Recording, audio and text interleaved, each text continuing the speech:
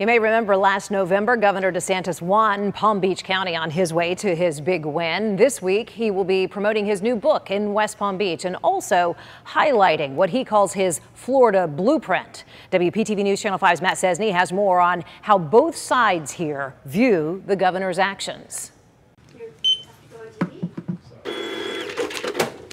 Thanks. Not only did we get a book from Governor Ron DeSantis this week, we also got a video.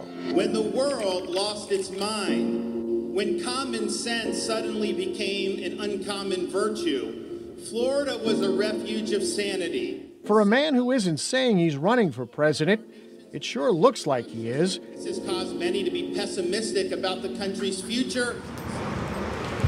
Courage to Be Free hit the bookstores with his Florida blueprint for the country. In his words, not bowing down to the woke mob and fighting back against corporations that pursue a leftist agenda. But I think DeSantis' appeal is carrying nationally. Michael Barnett is the Palm Beach County Republican chairman.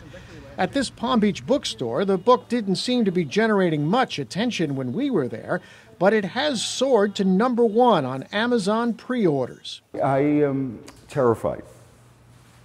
Not worried, terrified. DeSantis' popularity in Florida does have its limits, like Rolando Chang Barrero of Palm Beach County's Hispanic Democrats, who sees the governor laying groundwork for winning by dividing. Right now, anti-Semitism is on the rise.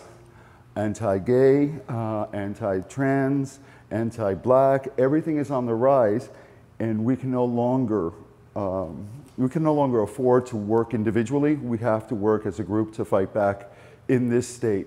And up against a political personality that is now appearing to be ramping up for something more. With Republicans across the country, they wish they had Governor DeSantis as their governor. I hear it all the time from my friends in California and New York, New Jersey, across the country.